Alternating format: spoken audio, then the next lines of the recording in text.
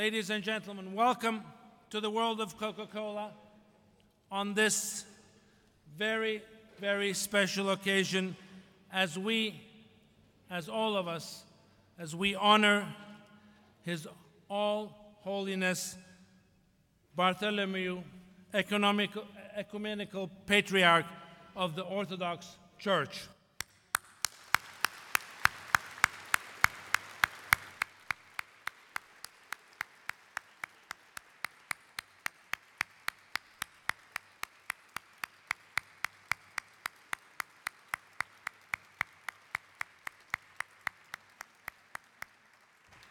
We are also honored to welcome to our world of Coca-Cola His Eminence Archbishop Demetrius, His Eminence Alexius of Atlanta,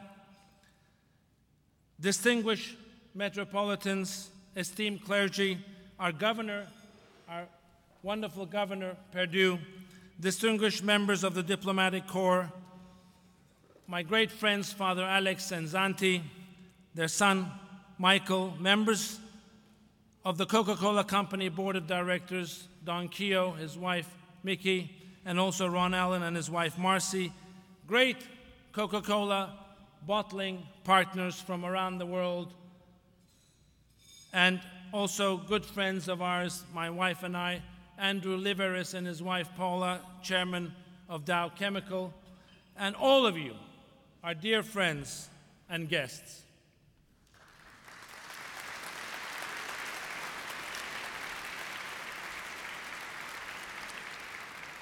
And actually, friends, I have one other special guest. I must recognize, and I hope you will appreciate why I would like to recognize her. A few days ago, I received a very well-written, persuasive letter from a young lady called Alexandra Christopoulos from Knoxville, Tennessee. She said that she was giving a presentation on the Ecumenical Patriarch at an upcoming festival, sponsored by the Greek Orthodox Church of America. She asked in her letter if she could be here in person tonight, as that experience, being here in person, would greatly, greatly enhance her presentation that she was going to give. Your Holiness, rest assured, I wasn't about to deny this beautiful 8th grade young lady that honor. Would you please stand up? Stand up. There she is.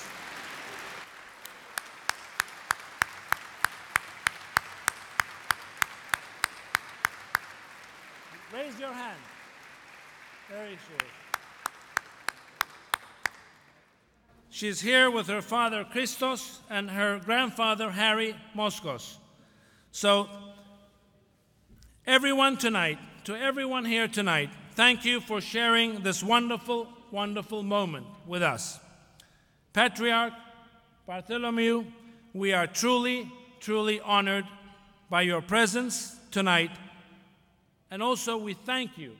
We thank you for spending time with us during this historic trip to the United States on the occasion of the 10th anniversary of Archbishop Demetrius as Primate of America. Archbishop Demetrius, congratulations.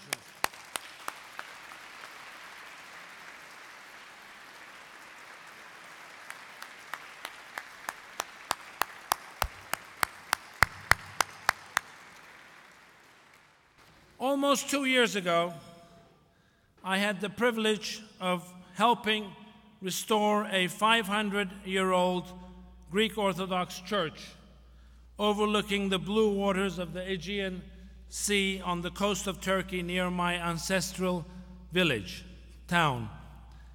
His All-Holiness, Patriarch Bartholomew, was at the dedication ceremony, and as we were chatting, my wife Daphne and I indicated that actually it would give us great honor, great pleasure, and to host His Holiness, His All-Holiness here in Atlanta.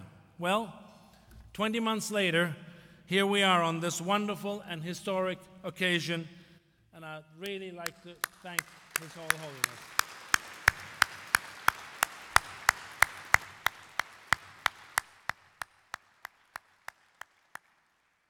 Last year also my wife Daphne and I had the distinct privilege to travel to Rome with the Patriarch during his visit with the Pope. It was an experience that we will not forget, and there are others here who were on that trip. And Daphne and I consider ourselves tremendously fortunate and privileged to have established a close relationship with Patriarch Bartholomew, and we are certainly spiritually richer for this experience.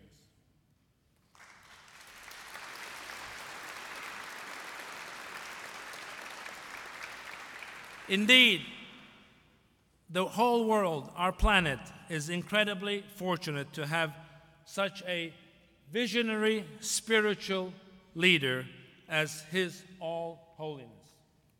At Coca-Cola, we like to think that we play a small role in bringing the world together through the common experience of a simple moment of pleasure, of refreshment. And over the course of the 123 years, our company, our brands, have been invited into the lives of and homes of people from every nation around the world. Today, we refresh consumers through our local operations in 206 countries and territories around the world. And in fact, we are in more nations than the United Nations. In fact, tonight here we have bottlers who come from the Palestinian territory, who come from Athens, who come from all around the world, from Charlotte. And as I look around this beautiful room tonight, I see people, all of us, people representing many different nations, representing many different cultures and many different faiths. All of us bonded together in fellowship over these wonderful bottles of Coca-Cola.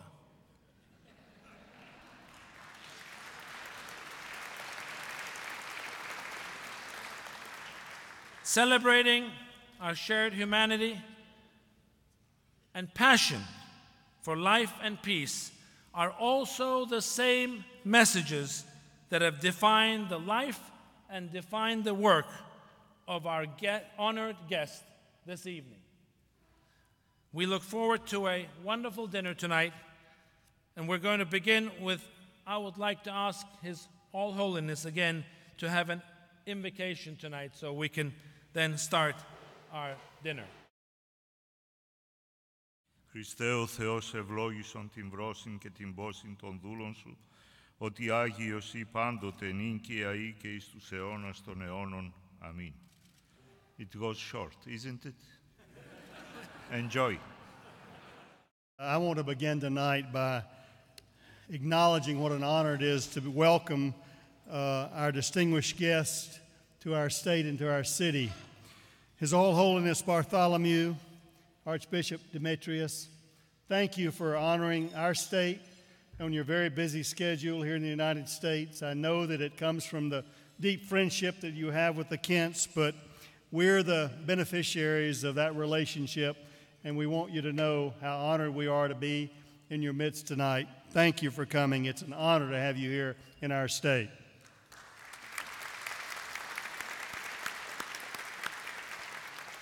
I think anyone here who knows me knows that I'm a huge supporter of this little beverage company that calls Georgia home. And as I travel around the world selling our state, our wonderful state of Georgia, I find myself in meeting with presidents and governors and premiers, executives and others across the world. And the drink of choice is always, Muhtar, Coca-Cola. The Coca-Cola Company, as I like to call them internationally, is the official State Department of the state of Georgia, because everywhere I go, they've already been there 100 years and have paved the way with hospitality and refreshment and a warm sense of welcome. Your All Holiness, it's a rare privilege to have you here with us tonight, and I think it's safe to say that all of us would not be sitting here enjoying the evening if it wasn't for this great company. So Muhtar, on behalf of everyone here, I'd like to thank you. And also, I know what a great leader you are, but as I watched your lovely wife, Daphne, work the crowd, I could tell who was also the beloved one. So thank you all very much for having us here tonight in this honor.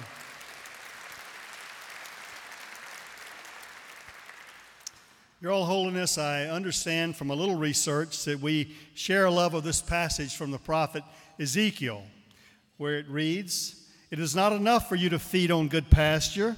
Must you also trample the rest of the pasture with your feet? Is it not enough for you to drink clear water? Must you also muddy the rest with your feet? Must my flock feed on what you have trampled and drink what you have muddied with your feet?"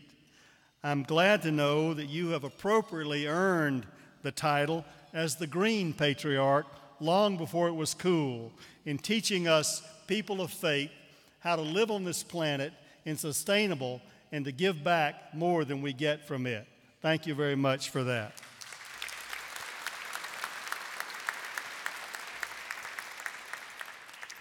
I learned those lessons as a young man, the son of a farmer in middle Georgia, and I tried to view everything in life through the lens of stewardship, asking the question, and the question of our faith as well, what are we leaving behind for the next generation?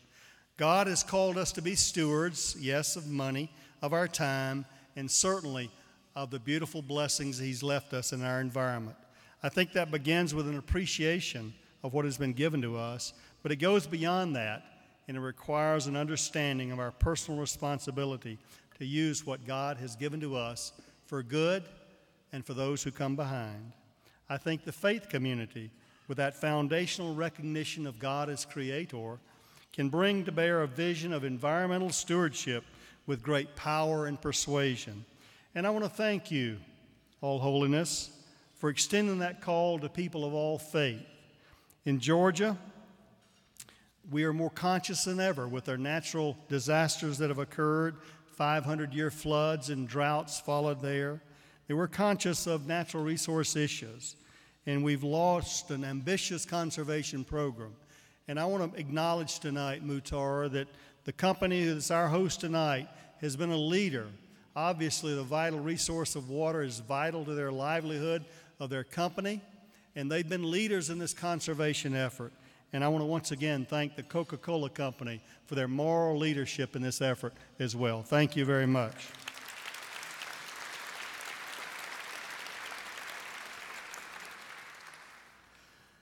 Leaders in our faith communities have been some of the most vocal proponents of this conservation movement, and I think this is one of those areas where our churches and our houses of worship can have tangible impact for the good of society as a whole. Perhaps the biggest threat to the Western culture is the trend towards secularism, a trend that goes hand in hand with that cynicism that says faith fails to make a tangible difference. I think the work like that of His Holiness is doing to promote environmental stewardship and to promote peace and unity among all people around the world is just the antidote for this time. Your All Holiness, thank you again for being here and for the leadership you're providing as we confront the very complex issues of the world and the challenges of the day. Thank you. God bless you.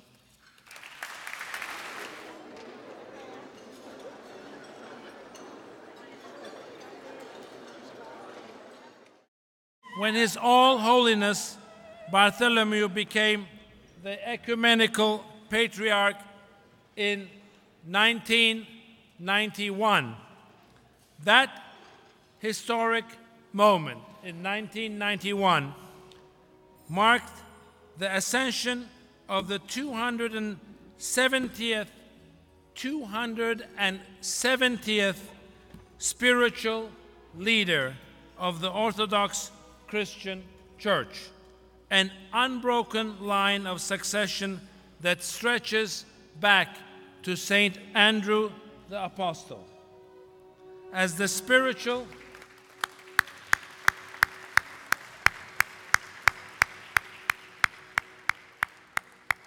As the spiritual leader of more than 300 million Orthodox Christians worldwide, His All Holiness has both the historical as well as the theological responsibility to initiate and to coordinate actions amongst the Orthodox Christians throughout the world. As a citizen of Turkey, His All Holiness brings a rich, a distinct perspective on East-West issues and an unequaled leadership voice in the continuing dialogue amongst the Christian, Jewish, and Islamic faiths around the world. I have had, as I said, the good fortune, indeed the blessing, to know Patriarch Bartholomew for many, many years and to work with him on a number of projects and initiatives. The friendship, the wisdom, the counsel I have received over the years from the Patriarch are things that we hold with Daphne very dear. The leadership he has exhibited over the last 2 decades has been defined by extraordinary acts of both courage and vision. Outspoken in his condemnation of growing fanaticism, nationalism, and ethnic strife around the world, His All Holiness has worked tirelessly to promote interfaith dialogue, religious liberty, peace, and tolerance.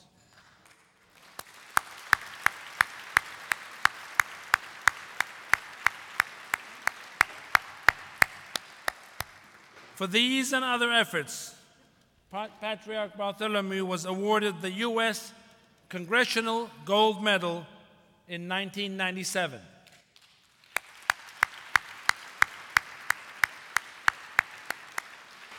And importantly today, His All Holiness is also recognized as one of the world's foremost environmental leaders. His work to define environmentalism as a spiritual responsibility. Environmentalism as a spiritual responsibility led Time magazine to call the Patriarch one of the 100 most influential people in the world.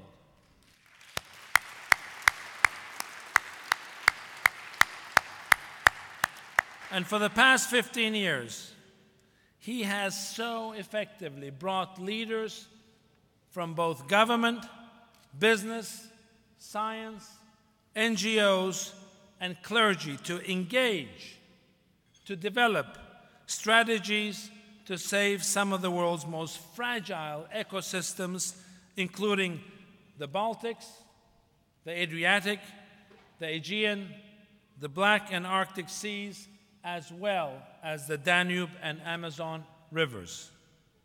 Earlier this week, His All Holiness convened the 8th Environmental Symposium in New Orleans, where spiritual and environmental leaders examined the plight of the Mississippi River.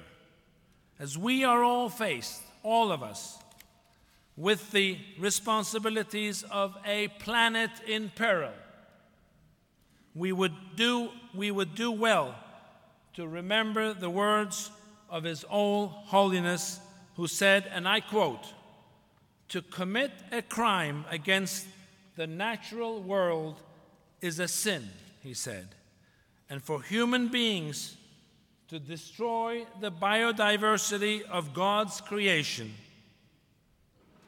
to contaminate the earth's water, its land, its air, and its people, all of these are sins," unquote.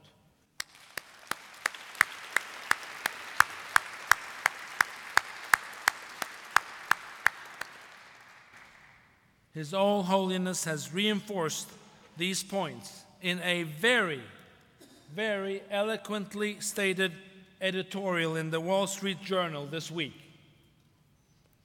For the next 2 weeks, His All Holiness will be taking these as well as many other messages of wisdom and hope to business, to government, spiritual leaders, as he is doing here in Atlanta, New York, Washington, New Orleans, across the country. And in Washington, His All Holiness will meet with Senate and House leaders at a lunch hosted by Speaker of the House Nancy Pelosi. He will also meet with Vice President Joe Biden, Secretary of State, as well as President Obama. We are truly deeply honored by his presence here at our world of Coca-Cola. So, ladies and gentlemen, please join me in extending a very warm welcome to His All Holiness.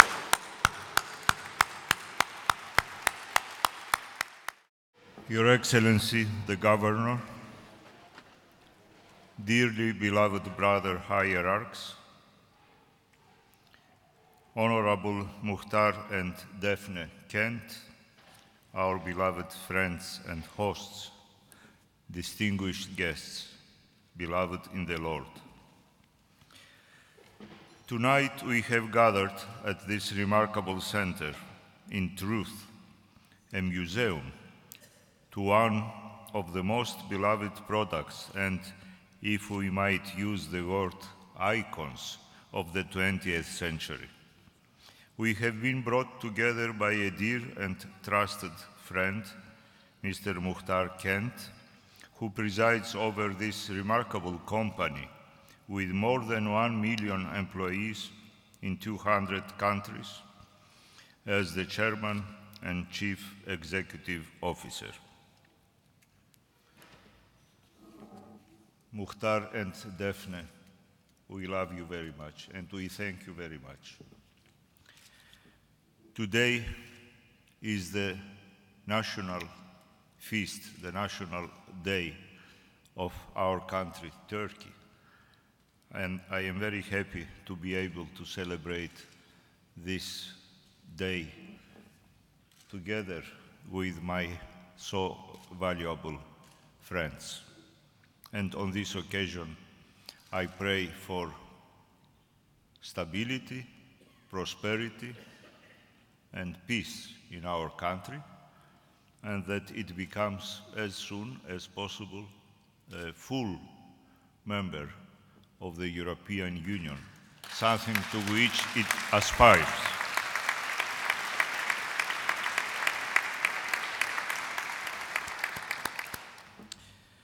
We would say to our dear friend Muhtar, with all that you must attend to on a daily basis, you are one of the few people in the world who can imagine what it is to be ecumenical patriarch. And we would add, the care and the compassion with which you attend to the business of this world reflects the highest of ethical and moral values that we strive daily to bring to the purely spiritual mission of the Ecumenical Patriarchate, the first see of the Orthodox Christian Church worldwide. Many of our goals are the same: a better world through cross-cultural understanding, the valuation of every human person, regardless of their origin or belief system, dialogue and mutual understanding.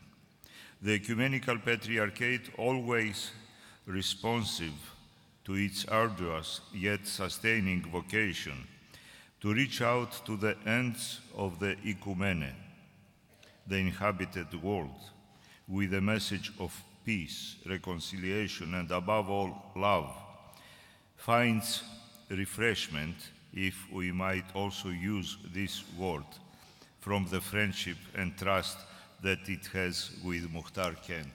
Refreshment.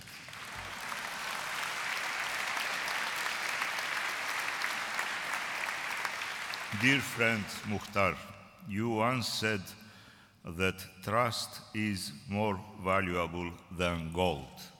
And these words bear witness to the mind and consciousness that have characterized your life.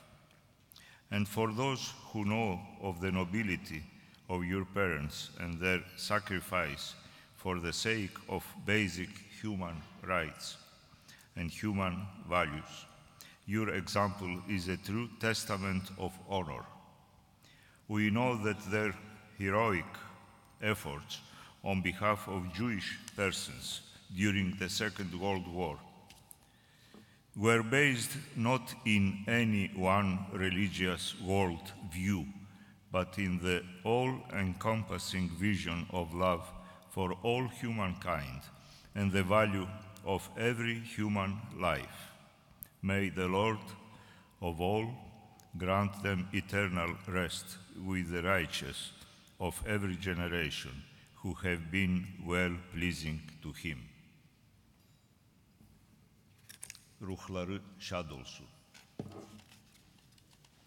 In the modern world, words like value, trust, and fidelity have become part and parcel of the terminology of the financial world. Value, trust, fidelity. But their meanings have become estranged from concepts of confidence and faithfulness. They have literally become diminished to the lowest common denominator, money. And as a result, we are witnessing the perennial insecurity that comes when gold becomes more valuable than trust. It is an inversion best described rhetorically by Jesus himself when he asked, "Which is greater, the gold or the temple that sanctifies the gold?" Faithfulness, commitment, trust, belief in something greater than oneself and one's own interests, this is the essence of the fabric that binds the human family together. Whether we speak of the smallest of families or the greatest of nations, belief in the transcendent is essential for the healthy prosperity of all. Indeed, when it comes to spiritual perspectives, our human family is quite diverse. Many religions, many interpretations within religions, even a single verse of sacred text can become a source of endless and more often than not fruitless argument. But there is one reality that all of us can agree on, that we share this planet Earth. In the widest sense of the word, we all share one ecosystem. You may recall that the prefix eco comes from the Greek word ekos, which means house. Truly, we have one house for the one human family, and this family must share it and must be responsible for it. Concern for our common home is what brought us in the recent days back to New Orleans and to the mighty Mississippi River.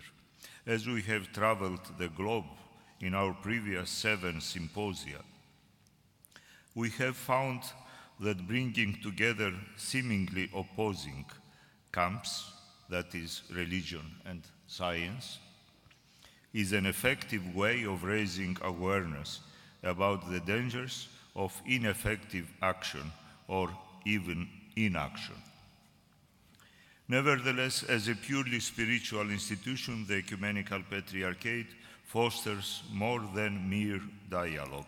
We bring a profound and timeless message of the interconnectedness of all human persons with their Creator, with His creation, and with each other. It is in the nexus of these relationships that we can discover the solutions to the problems that not only vex our world, but even those that plague and threaten our world. But we have not come here this evening only to speak of relationships. We have come to celebrate one. Gathered here together with all of you, we must speak of refreshment, something well known in this universe of Coca-Cola.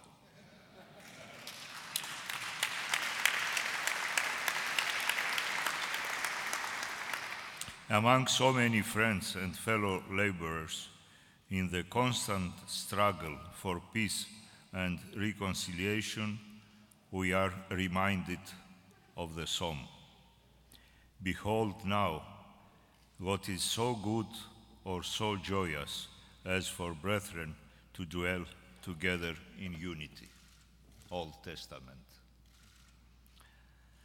Truly, as we pray in thanksgiving for all of you, we celebrate with joy in our heart and with great gratitude for the goodness of God, whose love and infinite mercy, we pray, be with all of you. Amen.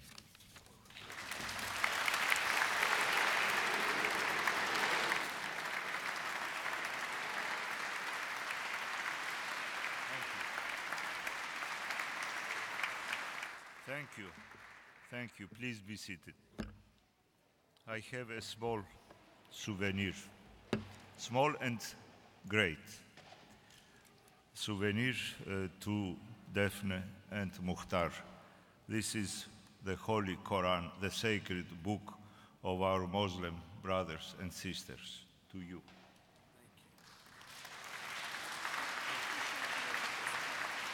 Therefore, I'd like to just unveil this. This is an original vintage of Coca-Cola advertisements from days gone by. In fact, both of these, Your All Holiness, are from the year 1940, the year of your birth. In fact, the one on the left is from February 1940. Those of you who don't know, His All Holiness was so special, he was born on February the 29th.